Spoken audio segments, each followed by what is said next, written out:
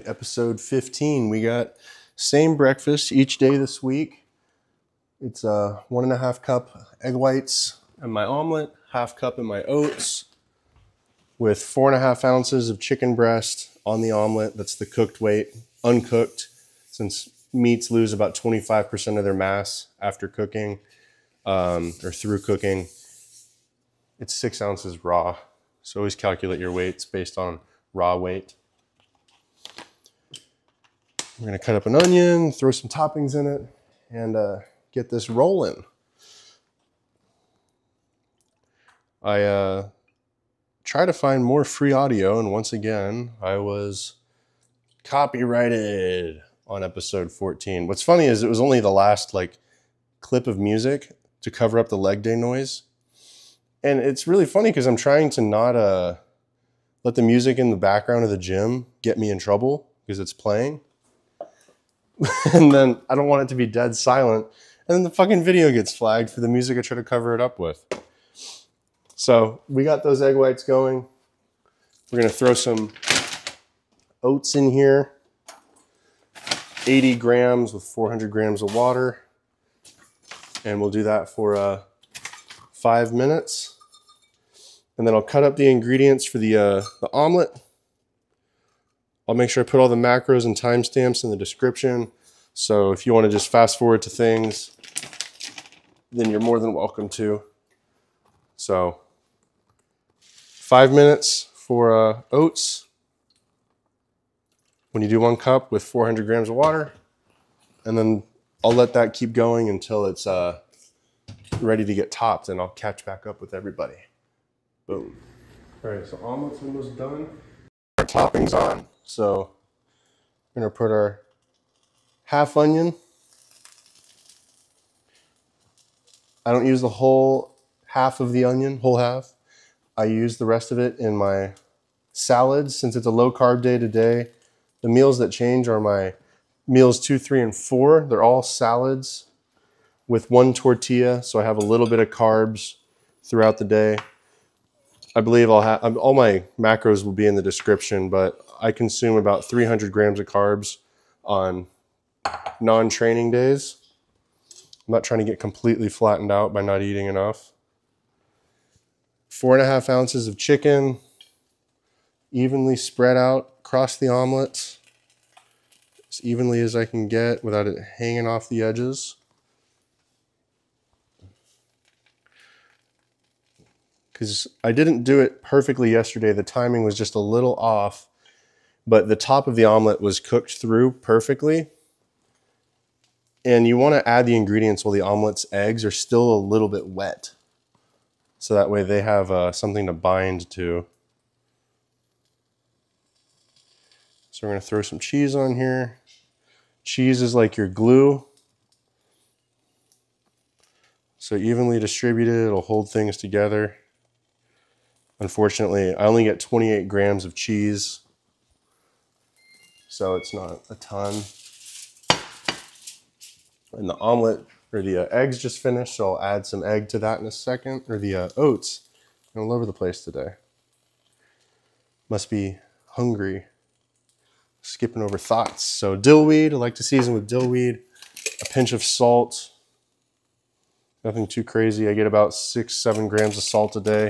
Total sodium intake. Sprinkle of some powdered garlic. You don't want to put too many seasonings and too many flavors on your foods, otherwise you can't delineate where the flavors are coming from or what they are at all. So we got that. We're going to put 30 grams of Dijon mustard in the omelet, or 6 teaspoons. I figured out that it's like the perfect amount. And this is like my second binder and glue for the omelet. Kind of what else holds it together. The surface tension of the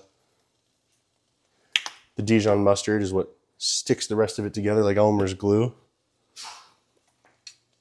And then lastly, our Rotel tomato, 1/4 cup. This breakfast lands me at about 850 calories. Once again, that'll be in the description. This omelet alone accounts for like 100 grams of protein. Love a high protein breakfast. And then we're gonna fold this in half. Perfect. She looks great. Push some of the toppings back in a little bit. That's what you want your omelet to look like. So turn the heat off and let the residual heat keep it going. In the meantime, I'm gonna add the remaining half cup of oats, or half cup of egg whites to my oats. I'll microwave it for another 3 minutes.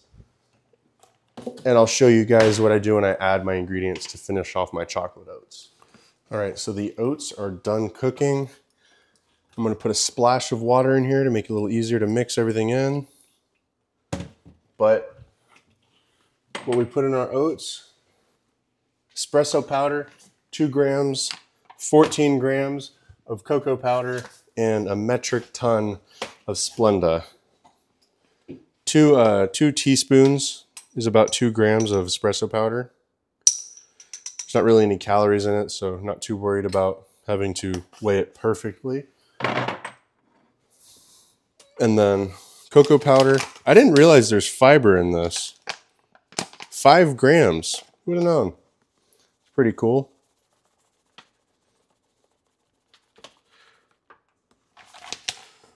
And then Splenda. You can always add like a pinch of salt to taste. They always say like an 1/8 teaspoon is like pretty good in your oats, enhances the flavor. And this is my 850 calorie, 100 gram protein breakfast. So I'm gonna mix or whisk these eggs in. Or shoot, man, I keep calling these oats eggs. So I'm gonna whisk the oats, and then I'll get it all plated up, and I'll show you what my breakfast spread looks like on the daily. Finally, here's the spread. You got the chocolate oats, 1 cup with half a cup of egg whites. We got the 1.5 cup egg white omelet with 4.5 ounces of chicken. Our Diet Coke, that's also caffeine free. And that omelet looks beautiful. If you want the macros, they're in the description. You guys, meal 2, 3, and 4 prep coming up next. All right, so we're prepping meals 2, 3, and 4. They're all salads today with 1 flour tortilla at each meal. Just a little texture, something to enjoy. I could probably do something like croutons, but fuck it. So we're going to put a little bit more than 1 romaine lettuce heart in each. These romaine lettuce hearts this week looked a little like small. So we're gonna cut up about 4 of them and get them divided up. All right. So each meal gets lettuce, a third of a poblano, and a third of a bell pepper. Make sure you wash off your produce. I feel like I'm gonna say that forever, just to reiterate and have your best chance of not ruining 3-4 days of progress by having to deal with, what do you call it? Bacterial infection from salmonella or E. coli. Salmonella is not completely cooking your foods. E. coli is basically getting fecal matter on your food.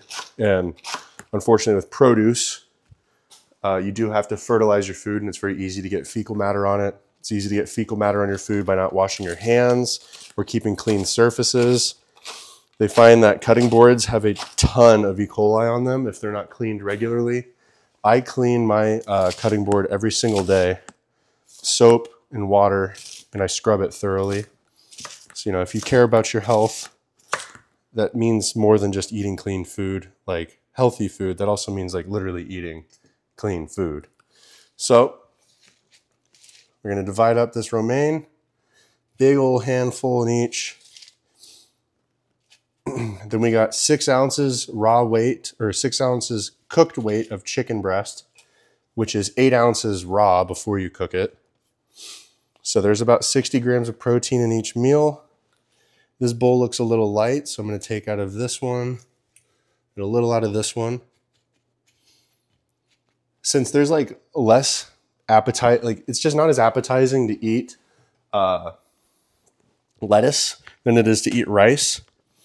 I definitely eat these meals slower, and the extra fiber certainly makes them more filling.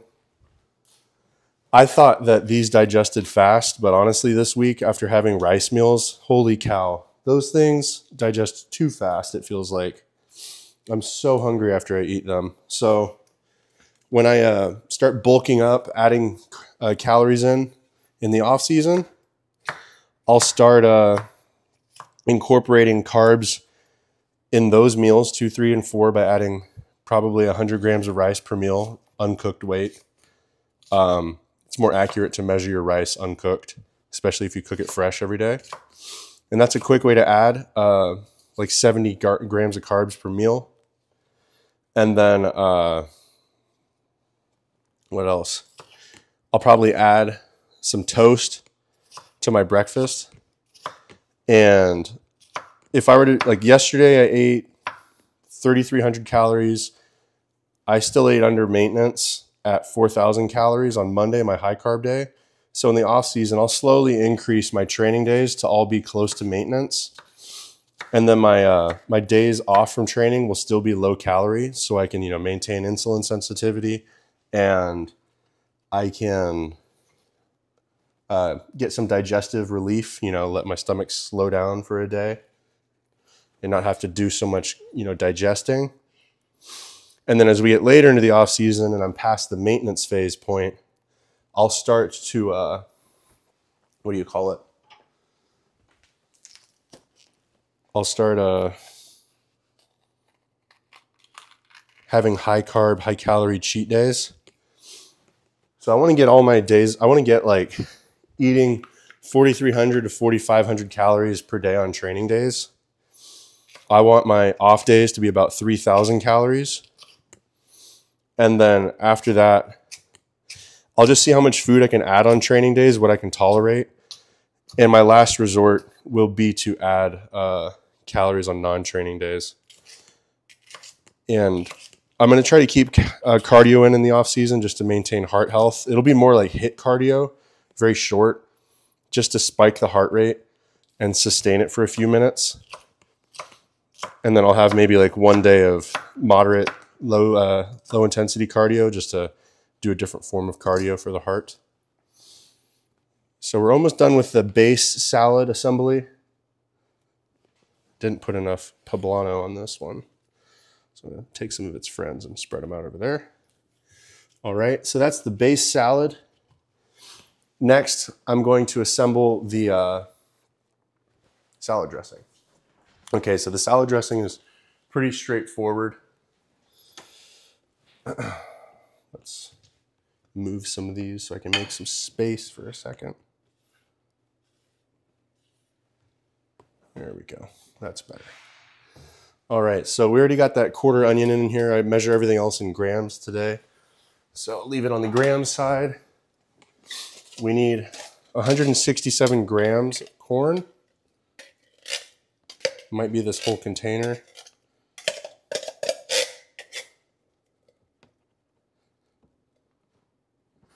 Well, I'm just going to add a couple extra grams of beans. So instead of 163 grams of beans, or 183, I'll add 200 grams.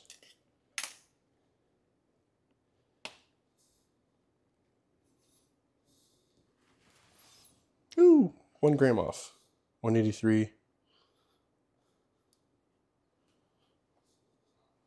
Actually, I'm not going to be lazy. I'm going to just open up another can, drain it, and then I'll start the video back up. All right, corn is drained.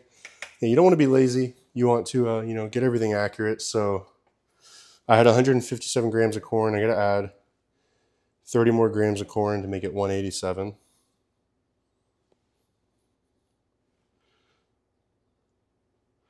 Come on, baby. Come on. There we go. All right, on the spot. So we got corn and black beans so far. We're going to add the rest of that can of Rotel tomato.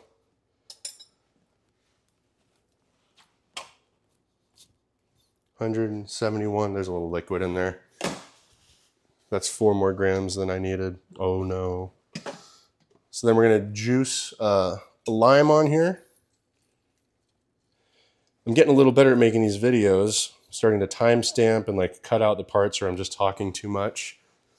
Because I can't think of someone who wants to just sit there and listen to all that shit. 5 grams of, or 1 teaspoon of Dijon mustard. 6 tablespoons of light sour cream. So that's 90 grams.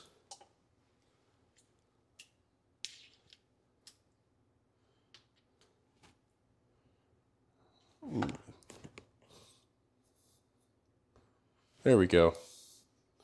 90 grams, got that down. Ooh.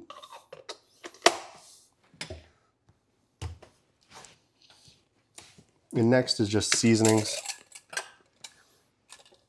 I don't really need to weigh these, but 2 teaspoons of cilantro, dried.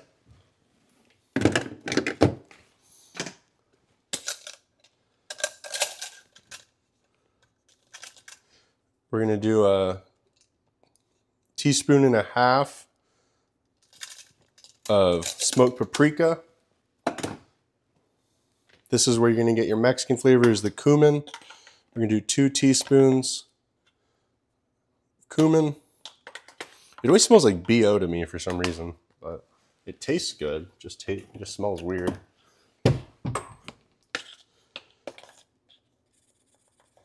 About 3/4 to 1/2 teaspoon of garlic powder. And then a dash of ground black pepper. It's better fresh, but I don't always feel like grinding it. And then a large pinch of salt. We're gonna mix that all up and put it in the salads, and then we'll cut up the chicken, and that'll be it for the salads. All right, so here's meals 2, 3, and 4. I don't work out today. I do have some tissue work to get done, but we got our 600 calorie salads, slightly less actually, but got salad, poblano, bell pepper, the dressing, and then 6 ounces of cooked chicken on top. And we got 1 flour tortilla to eat with each. And those are gonna be the meals throughout the day today. And we're gonna try to get about 1.5 gallons of water in today. Since I'm getting tissue work, you really need to stay hydrated. You wanna look at it as similar to doing another workout in terms of something to recover from because of the muscle damage.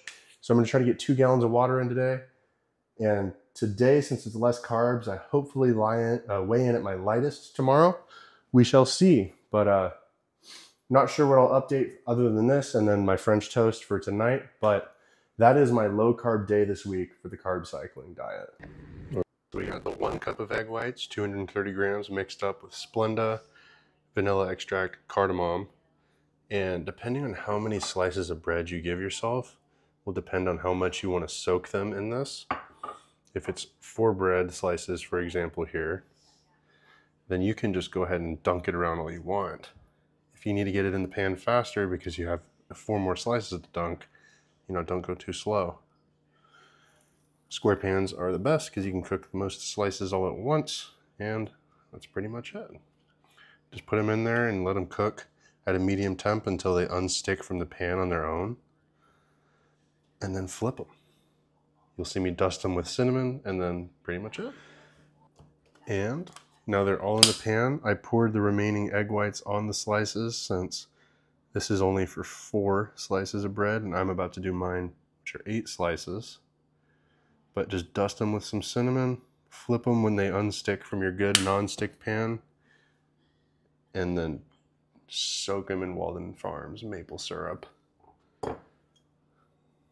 Pretty good stuff.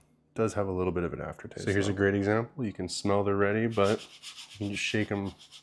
So clearly they are very ready to flip. So we're gonna take a look at the other side. We should use a spatula, but we're gonna, yep, and that looks good. Ready to flip. And here is the final reveal. Booyah.